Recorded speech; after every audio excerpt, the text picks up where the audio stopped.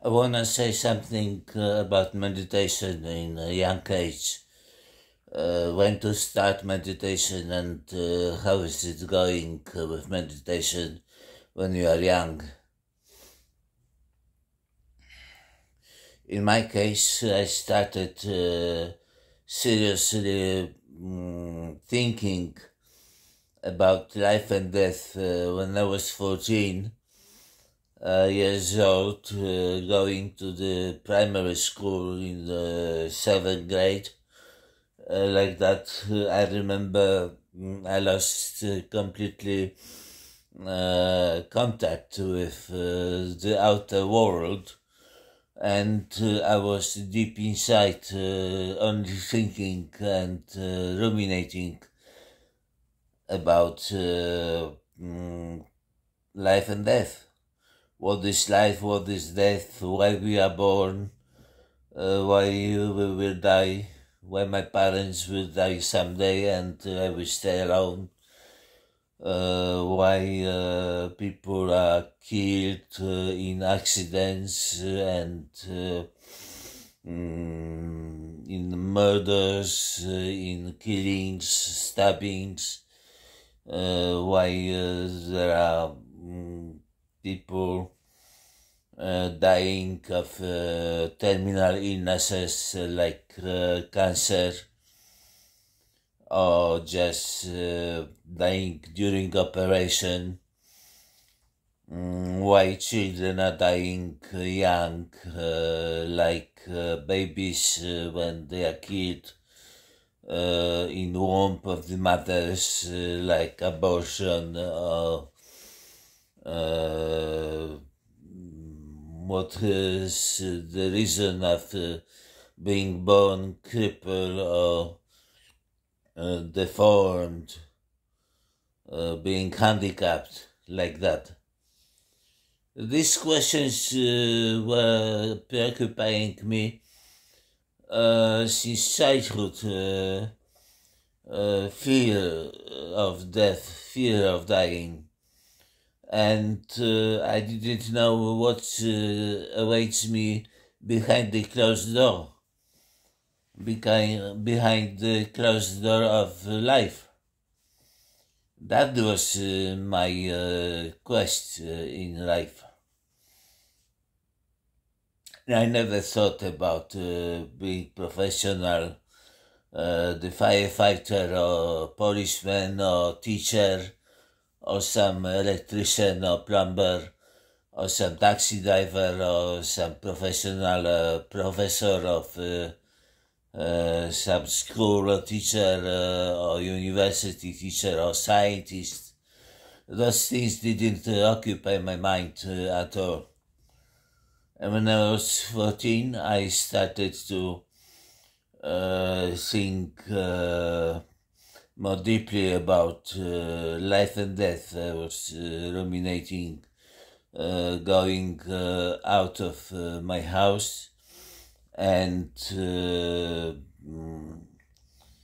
using transit, local transit like buses or trams to sit in the back seat and only thinking about these things,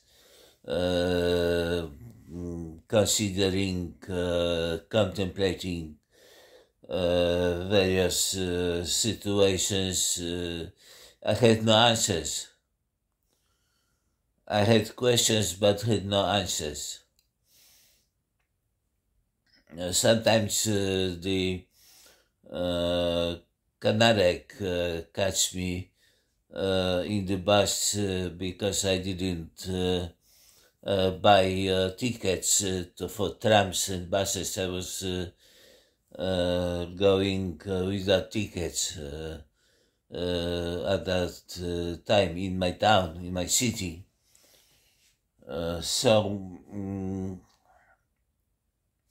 When I finished primary school, I went to secondary school, some kind of the college. In Canada, we call it college. In Poland, we call it liceum. And at that time I met some friend of mine, and he introduced me into art. And I also connected to philosophy, but philosophy doesn't work for me.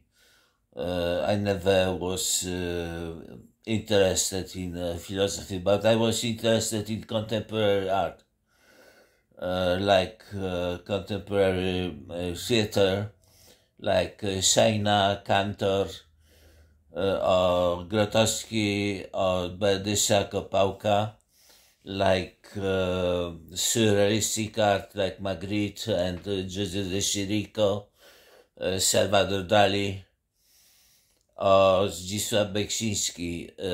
His paintings were special for me because I also tried art at first class of Lyceum. And I continued my meditations, thinking, meditations about what is life, what is death, why we have to work our life, and we have nothing out of this hard work for ourselves. Just some are robbed of their work and cheated by employers like that. And I started to draw and paint and read about art. And when I was 17, in second class, I met a book by that Cesaro Suzuki, just by chance, in the library, a local library. Small book, like this, thin.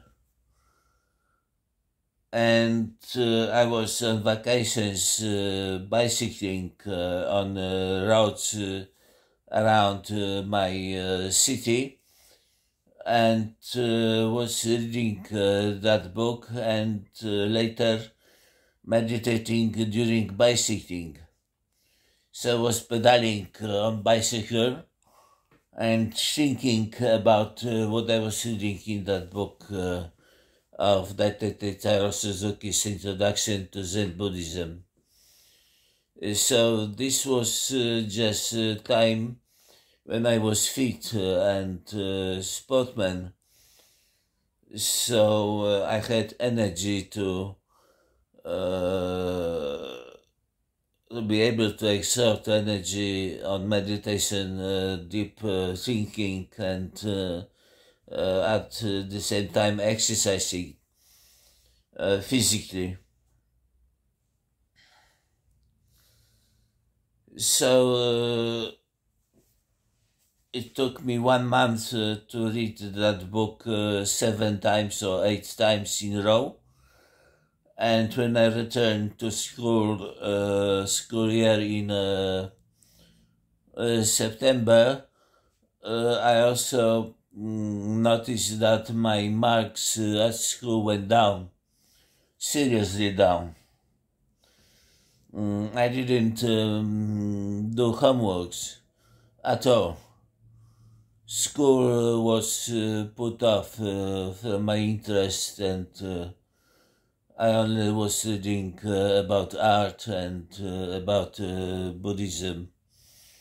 I got some other books like Upanishads, very good translations of Upanishads from Sanskrit into Polish.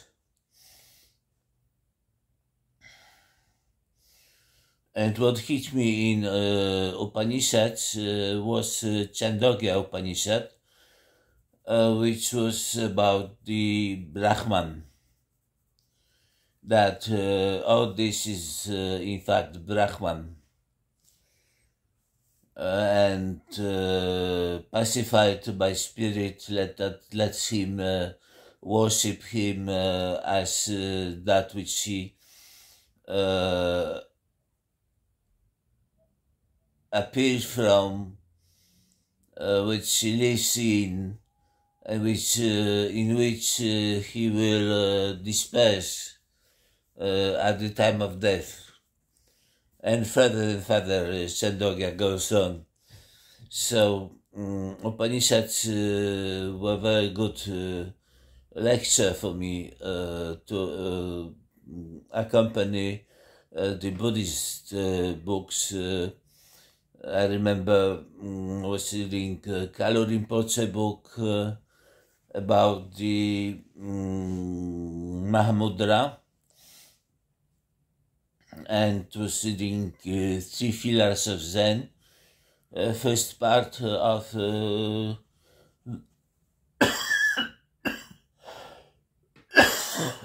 that book.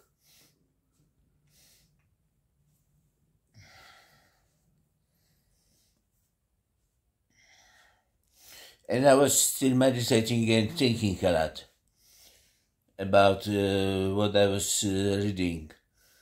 My parents contributed a lot to my meditation interest because my father was rather gloomy one, quiet one, but gloomy bully, something like that. Mother was more active, very active rather. Was yapping all the time, like Chihuahua, yapping at me non-stop almost. So I had good conditions to meditation and contemplation meditation with yapping mother and gloomy father, like that. No, he was not a drunkard. He didn't drink. He was gloomy without vodka. And it wasn't a pleasant experience, my childhood at home. So I wanted to fly away from this nest of wasps, but I had nowhere to go. So my only quest was meditation on Suzuki, Kalu Rinpoche, and Upanishads, and Yasutani Roshi teachings in Three Pillars of Zen.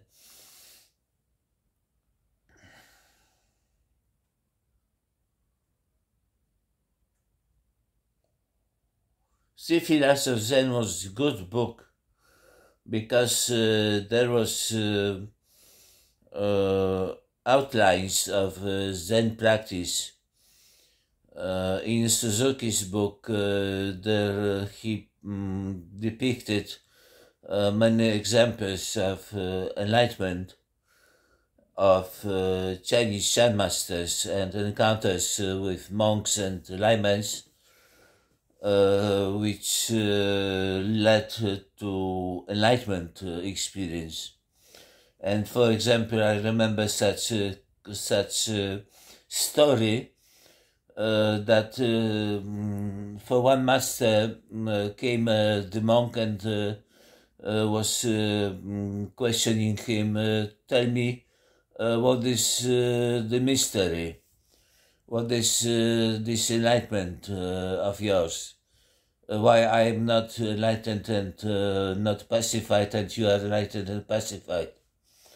And the master said, wait, too many people around, wait until nobody will be around, then come to me and ask me the question again, and I will answer you.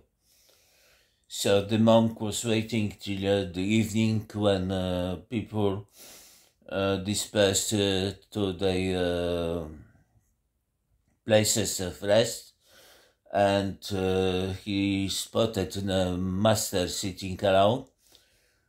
So he approached him again and asked him again the same questions. What is enlightenment, master? Tell me. So the guy, the old man, told him, "Come with me, I tell you." And he took him to the garden behind the monastery building, and he pointed finger and said, "Look, these bamboos, see them? Yeah, I see them. They are thick, eh? Yeah. And those bamboos growing there, you see them? Yeah, I see them. They are thin. Yeah. So these bamboos is growing here are thick, and those bamboos is growing there are thin." And that was his answer. And the monk was dumbfounded and couldn't say anything, and he went away disappointed like that. So there were many examples of masters, like when one master called Umon was living himself in a outhouse, and he left, was leaving, coming out of the outhouse, and monk asked him question, "What is Buddha, master? What he can be?" And he said, "Dry shit on the stick." And that's all. That's all he said to him. That's all he answered him. Dry shit on the stick is Buddha. Like fan working perfectly is Buddha. Like that. So later, when I just got some breakthrough in my meditations, when I was 18 years old, in third class of Lyceum, I got very low marks in school. So they put me down, the professors put me down, and I had to repeat 1 year of education, the class. But that didn't bother me much, although something was unbearable. My mental anguish was unbearable. It was hell. I was living in, but the question of what is life, what is death, never left me. And when I went to breakthrough, eating lunch and watching the window, I noticed in the flower box, one flower was, blue flower was moving by wind. Wind was rough at that time, and blue flower was battered by the wind, moved to and fro, back and fro, like that. And I remember was watching that flower, and there was music. The mood was on. Music of Catharsis by Czesław Niemen. And suddenly I exploded emotionally to the flower, and I was saying, "Oh, this flower is not angry with the wind which tormenting him." And it was a strange experience, because I was crying like a baby for about half an hour or 40 minutes. And I remember it was